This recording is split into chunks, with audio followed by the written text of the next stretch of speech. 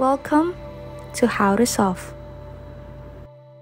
For today's video, I'm gonna show you how to fix an Aware Super app not working. So first of all, open your App Store and search for an Aware Super app. Then make sure that you are running the latest version of the app and update if you have to. Check if it fixed the issue. But if it doesn't, we need to clear app cache. To do that, simply open your phone settings and then scroll down to General. Tap on that and tap on iPhone storage. Find the Aware Super app and then tap on that. Then tap the Offload app and then tap again to confirm.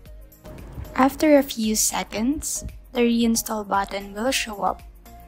Tap on that to reinstall the app. Check if it fixed the issue.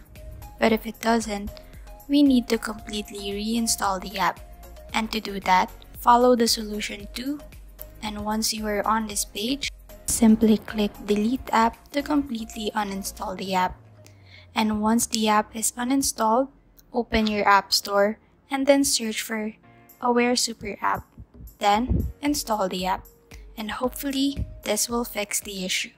Please like and subscribe for more content. We'll see you in the next one.